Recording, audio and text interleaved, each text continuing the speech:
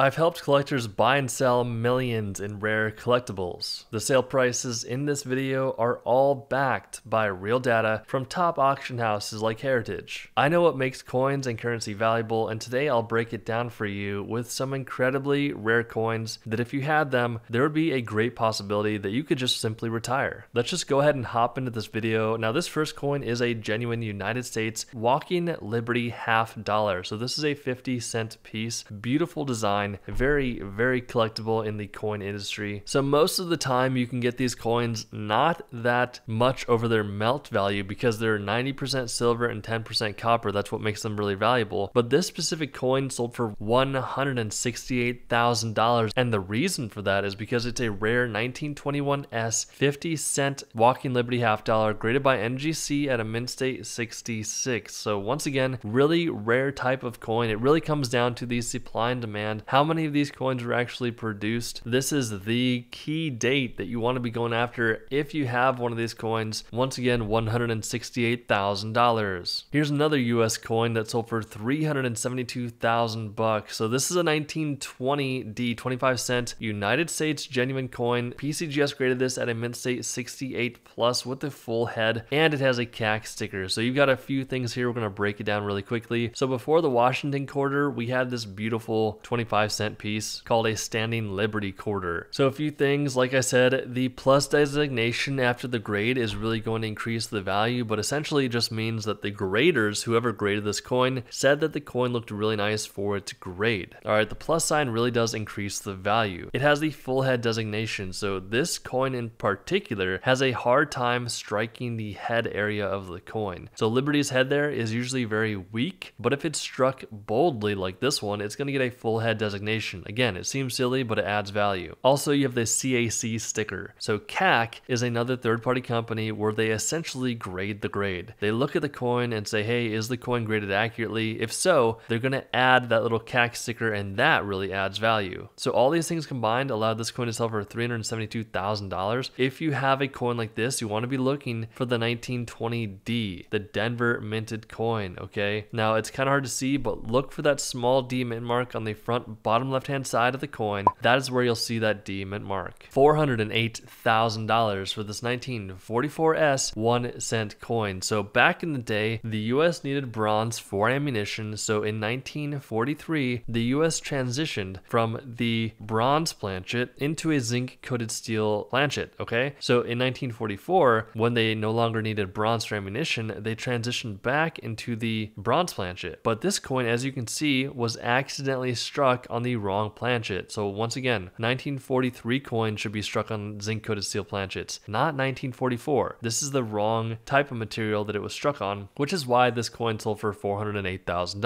$456,000 for this Roosevelt dime. Now this is such an amazing coin because it has a small little detail that not many people know to look out for. So when it comes to the 1975 Roosevelt dime, you want to be looking for the mint mark. So the mint mark is typically above the date, but this coin is missing the S mint mark. Now don't get this confused. You need to pay attention here. 1975 was produced in San Francisco, which has an S mint mark, and Philadelphia, which has no mint mark. So this coin looks very similar to the Philadelphia issued coin, but this one is a San Francisco minted coin, and the way you can tell is that if you have a coin that is a proof coin. So we're going to show you the difference right here. You must have a proof coin that is missing the S mint mark to have this coin. I'm spelling this out very clearly to you guys because this coin gets a lot of questions because a lot of people watch the videos and say, oh my gosh, I have this coin, but in reality, they don't. Let me know down in the comment section below. Do you have a 1975 coin that has no mint mark? If so, let me know because chances are you have the Philadelphia issued variety of this coin. Now to dive a little bit deeper, some people will do the wrong thing and they will try to coat the coin to make it look like a proof coin. So they'll get a Philadelphia issued coin, they'll plate it to make it look like a proof coin, and then be like, oh my gosh, I have a rare San Francisco proof coin that has no S mint mark, and try to sell it for $500,000. So there's huge incentive for these guys to manipulate the coins to make them look like these rare coins when in reality, all they have is a Philadelphia issued coin that is not a proof coin, okay? No mint mark on those guys. $456,000. Let's head over to this coin that sold for $840,000. That's right, guys. We're closing in on $1 million for this coin. coin. We're getting close. This is a 1943D 1 cent coin graded by PCGS Settlement State 64 Brown. Now, if you were paying attention earlier, you would know that in 1943, all coins should have been struck on a zinc-coated steel cent planchet. Planchet just means the piece of metal. This coin was very clearly struck on a bronze planchet, okay? That's because the US was needing to save bronze for ammunition, but accidentally there were a few coins that got struck on this bronze planchet. Now, there are some collectors out there that go crazy over these coins, obviously, because you can see they dropped $840,000 for this coin. It's just mind-blowing what some people have in their bank accounts that they're able to spend this much money. I mean, just absolutely mind-blowing. But hey, that is life-changing money that someone could retire on depending on their financial situation. Once again, $840,000 because this 1943D coin was struck on a bronze planchet. Now, this is the holy grail, I would say. This is a 1913 genuine United States 5-cent Liberty coin, okay? So before the Jefferson nickel, there was this beautiful coin. You've got Lady Liberty on the front. It's a beautiful example. It's a proof coin, so it's very shiny and lustrous. NGC graded it at a proof 64, and guys, it sold for $3,737,500. Just like I said before, all of the sales in this video are 100% paid in full, genuine sales through Heritage Auctions. These are all legitimate sales. That is so much money for a little piece of metal. Can you believe it? Tons and tons of money, guys. If you enjoyed this video, make sure to get our free coin and currency ebook down below, and we will see you guys in the next video.